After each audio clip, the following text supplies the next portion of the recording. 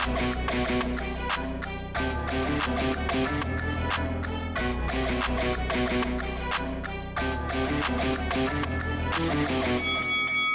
guys, welcome to Boxing Squared for boxing news and views from around the internet. The Swedish heavyweight Otto Wallin is set to return to the ring on August 15th on a Showtime card. His opponent will be Travis Kauffman.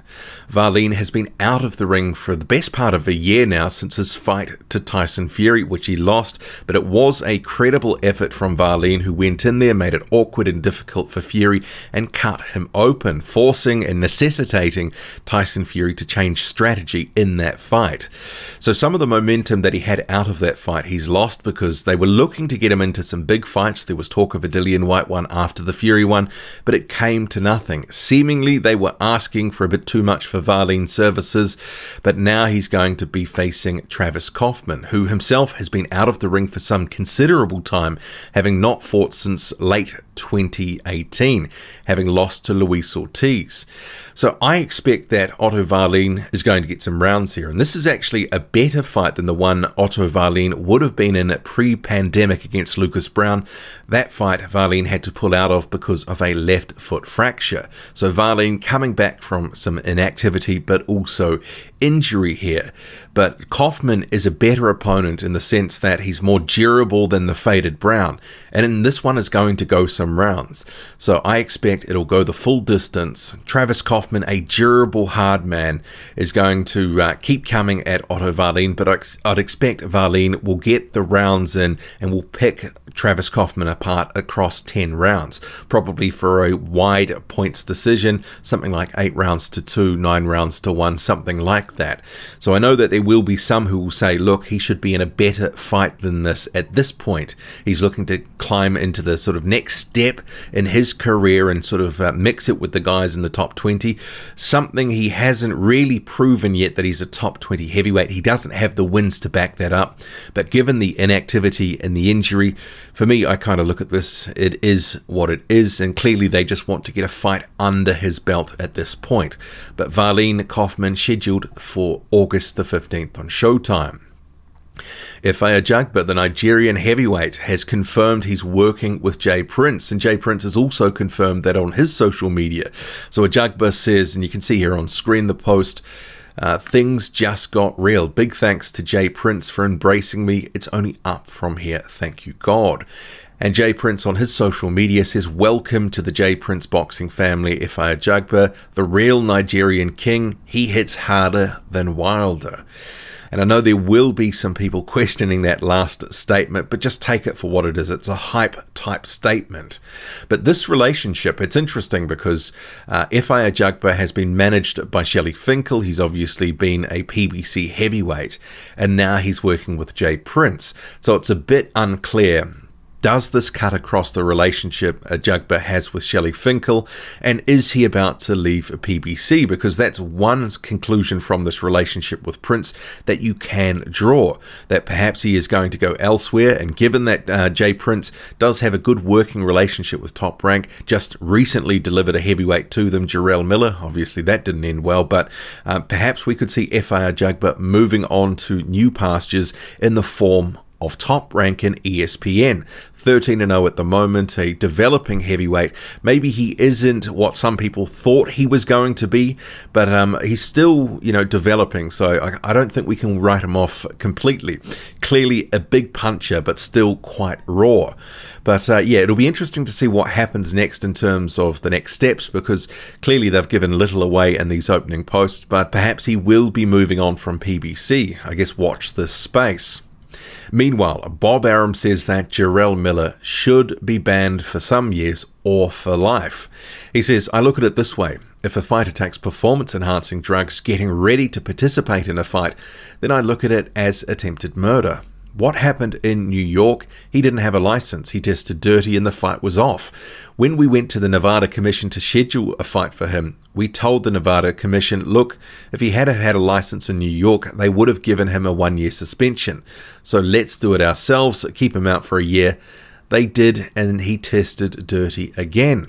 Now it's up to the commission to determine the penalty, and I believe that it'll either be multi-year or life. If he isn't banned for life, then I believe it'll be a multi-year suspension, and if you're asking me if I'd continue my top-rank contract with him, the answer is not on your life. Jarrell Miller will never fight on a top-rank card. Meanwhile, Miller's good friend Adam Kownacki is vowing to keep his weight under control following his recent loss to Robert Helenius. Adam Kownacki came in at 265 pounds, which was one of his career high against Chris Arreola, which was his previous fight, and was 266 pounds for that. Although he did reveal, and this was on social media, actually in response to a comment to a tweet I'd done, that he cut 10 pounds of water weight for that Arreola fight. But he stated, definitely after the last fight, I want to make sure my weight's down. It's always a topic of conversation, which sucks because I don't think that really defines how I'll perform. But I really want to get to a certain weight. With Arreola, I was a little bit heavier, I weighed in less, but I cut a lot of water weight just to make sure it was lower than it actually was. This fight, I did it more naturally. I didn't starve myself or do a weight cut. It was my natural weight, and now I'm keeping it in around the same weight, making sure that I fight again later this year or early next, that it won't be a topic of conversation, and I'll be able to focus on the fight and not losing the weight in camp. It sucks because I know to do the right stuff. This fight too, I was in great shape. Obviously, I want a rematch, and I think it might happen. Even though it's a WBA eliminator, I don't think he's going to get a shot at Joshua anytime soon because Joshua is trying to have bigger fights first, and he might give the WBA title away. So I think the rematch will probably happen. And in respect of the weight issue for Kownacki, it is an issue because people are looking at him going, you've been at a much lower weight in your career, say in the 240s. You've looked good at that weight. So why be in the 260s when the question of stamina is actually, a valid question at that point? Against Charles Martin, where he was also over 260, he was gassing in that fight. Even in the Helenius fight, he was looking like he was blowing pretty heavy relatively early on.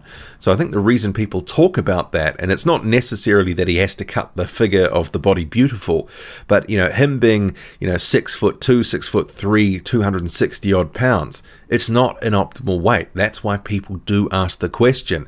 And if his gas tank is an issue at the higher weight, why wouldn't you want to bring it down? Just my thoughts on that. Forrest has reacted to his decision loss to Carlos Takam, saying on social media, "Close fight, but I gotta work on some things to get to that championship level. I'll be back soon and way better from all the experience I've gained from this fight. Carlos Takam, you're a great fighter, man. I learned so much in that fight about myself, about fighting a champion. I will come back a different fighter because I'm made that way. So I'll be back soon and better, with more experience, thanks to everyone that's supporting and my sponsors." So Forrest, he sort of failed to fire any real shots in that fight. It was a unanimous decision to Carlos Takam, 98-92, 97-93, and 96-94. He did start to rally in the second half of the fight, and that was something I was expecting that he'd have a stronger second half of the fight, but he gave away too many rounds early. Sort of struck a figure in the ring as a bit of a deer in the headlights early on. He wasn't able to sort of adapt to Carlos Takam's early tactics, losing the early rounds, and ultimately he just didn't throw enough punches, even when Carlos Takam was visibly gassing in the second half of the fight. He needed to do more, but just couldn't.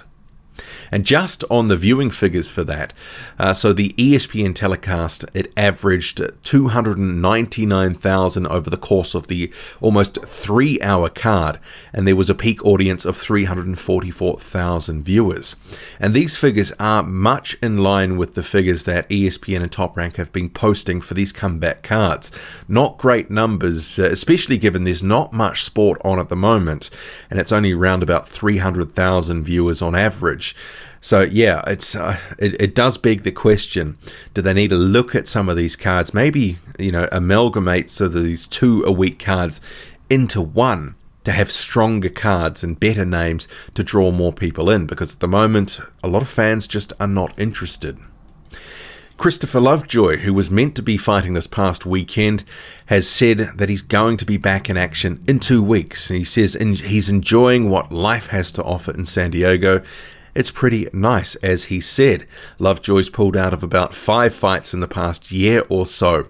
19-0 at the moment. He's fought mostly in club shows off TV in Tijuana. So will we get to see the real Christopher Lovejoy? Will he please stand up? And just rounding out this heavyweight news mashup video, a lot of boxing fans have been asking for a new boxing game on, either PlayStation, Xbox, on all platforms. But a couple of big name heavyweights, Anthony Joshua and Tyson Fury, are going to be featuring in the new UFC 4 game. So see here on screen, here is a picture of Anthony Joshua. He's posted the image to his social media. Tyson Fury, similar as well. He's saying, can't wait to see myself in the octagon in UFC 4 Fire.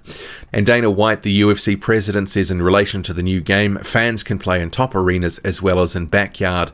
This game allows you to play the top athletes in UFC history, plus legends like Bruce Lee and boxing champions Anthony Joshua and Tyson Fury. It's crazy how good this game is. What do you make of it all? Drop a comment, loud and often. Hit like, hit subscribe. Follow me on Twitter, boxing_squared. I'm out.